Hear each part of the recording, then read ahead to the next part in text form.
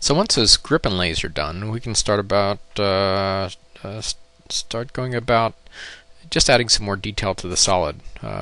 Because we're working with a solid modeler kernel, we can add sharp edge detail to the solid body that we have created here. And one of the first things we want to do is maybe create some screw holes in it. I've drawn some dimension screw holes on it that are 6mm screw holes with 10mm openings, and I can use these to wire cut in detail in the actual model. I'm just going to pick the two top ones and do those, and then basically show how that's done. So I set the depth of where I want them to go in. I'm just going to go in just partially into the side, and I'll say wire cut that, and we'll cut sharp edge detail into the actual side of the solid body.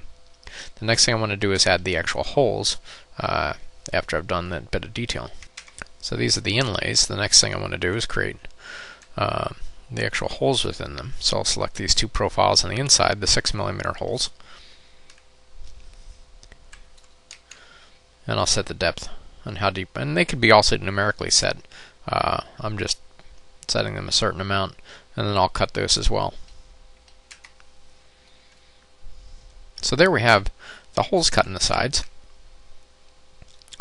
and I'll turn that plane off, and we can go and add some more detail to the actual model. And here I've used a wire cut solid to be able to cut into the front. Just hook that circle and cut a measured distance into the back. And in the back section, I've taken a wire cut and cut these louvers for the intake vents on the back of the model.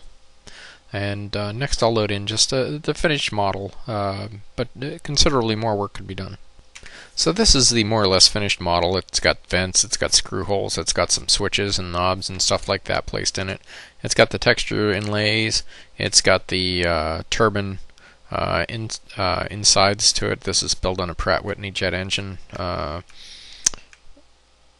So you have all the things that you need inside of the modeler to be able to do some basic detailing of the solid model.